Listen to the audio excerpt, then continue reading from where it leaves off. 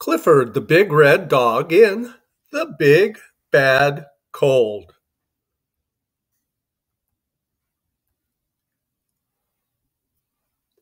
Clifford was waiting for Emily Elizabeth. T-Bone and Cleo were waiting with him. They wanted her to come out and play. Clifford looked in the window.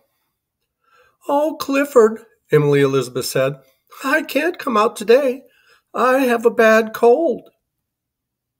Achoo! "What was that?" asked T-Bone. "Who was that?" asked Cleo. "It's Emily Elizabeth," said Clifford. "She's got a bad cold. Poor Emily."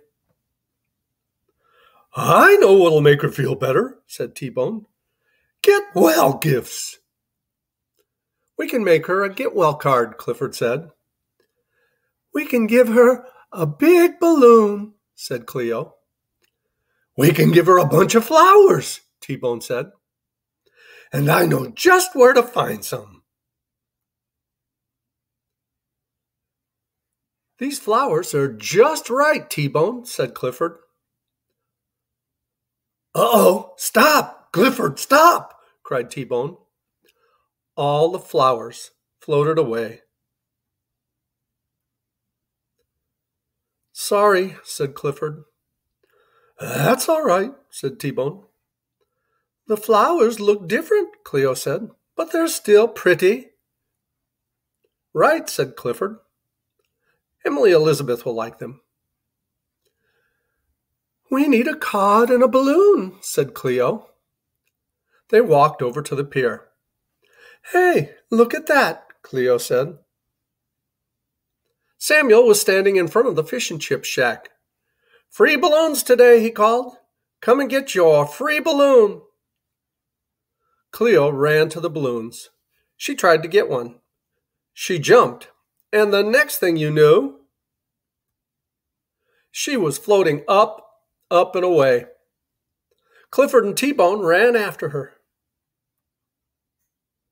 At last, the balloons caught on a flagpole. Clifford helped Cleo get down. "How about just one balloon, Cleo?" said Samuel. Cleo barked. "I'll take that as a yes," Samuel said. He laughed and tied a yellow balloon on Cleo's tail. "I'm glad you're okay, Cleo," said Clifford. "That's a great balloon." Just then, Clifford stepped on something that was lying on the sidewalk. "This piece of cardboard would be perfect for Emily Elizabeth's card," he said. "But look, I spoiled it." "Don't worry, Clifford," said Cleo. "T-Bone and I will fix it up." "This is like finger painting, but I call it body painting," said T-Bone. "Looks great," Cleo said. "Just one more spot right here."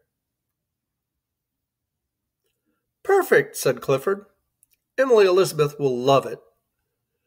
Suddenly, the wind blew the card over the fence right into the Bleakman's yard.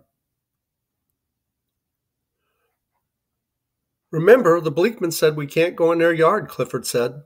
"Not even one paw." "Then we'll have to get the card some other way," said Cleo. "Swing T-Bone one more time, Clifford," said Cleo. "He just has to grab the card in his teeth. You can do it, T-Bone." T-Bone went flying back and forth. Luckily, Mr. Bleakman didn't see him. T-Bone went lower and lower. "You've got it, T-Bone," said Cleo. "Yay, T-Bone," Clifford cheered. "You did it." At last, the dogs were ready to give Emily Elizabeth her gifts. "Are these for me?" Emily Elizabeth asked. "Thank you all. I feel better already. I have the best friends in the world." Well, I hope you liked that Clifford story. And I hope you'll come back and visit us for our next one. Please reach down, click like, subscribe to our channel if you haven't. And remember, I love you guys. And as Tigger says, ta-ta for now.